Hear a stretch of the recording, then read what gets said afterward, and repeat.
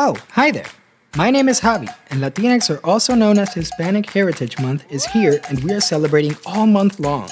Together, let's take the time to recognize and appreciate the Latinx history, culture, and community that makes this country so amazing. Have you ever gazed up at the stars and wondered what it would be like if you could go to outer space? Or have you ever dreamed about becoming an astronaut? It's one small step for man, one giant leap for mankind. Well, one notable Latina that made that dream come true is Ellen Ochoa. Ellen Ochoa was the first Hispanic woman to go to space. She was also the first Hispanic and second woman to become the director of NASA's Johnson Space Center. Ellen Ochoa fue la primera mujer hispana que fue al espacio.